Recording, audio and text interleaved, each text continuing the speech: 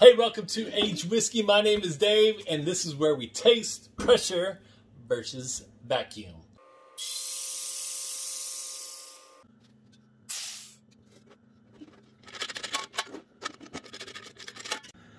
So check this out. We got some condensation down here.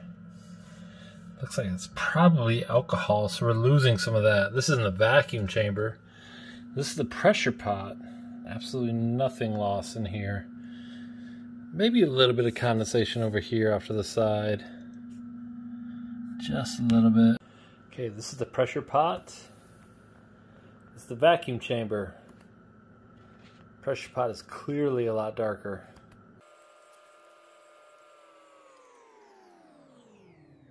We're at 120 here as well.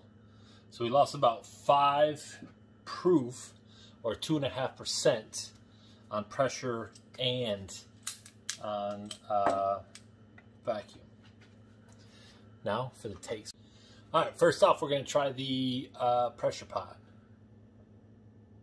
On the nose, we're getting very slight cinnamon, a little bit of spice, maybe some clove over there.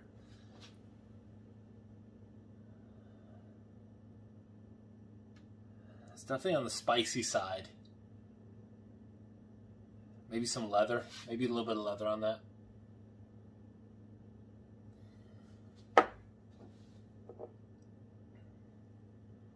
Yeah, cinnamon comes through, maybe a little bit of coffee, maybe a little bit of that tea, that black tea.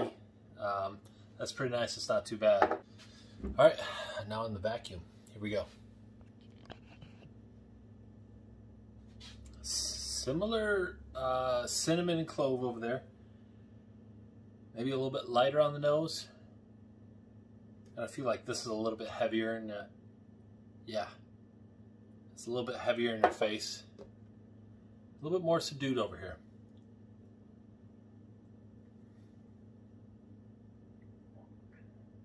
Oh my goodness. It's got a lot of those flavors, but it's a lot more rounded off edges. Yeah, vacuum. Vacuum is moving things in and out of wood a lot more. It's almost filtering this out. This is, boy, this is doing a good job with that. Much more smooth than this. So it's not as abrasive, spiky on the flavors.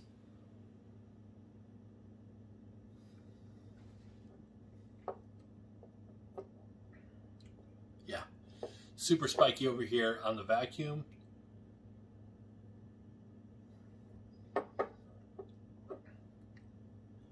Yeah, much more chill. Interesting. How crazy is that? Vacuum. I'm feeling you. Doing a good job.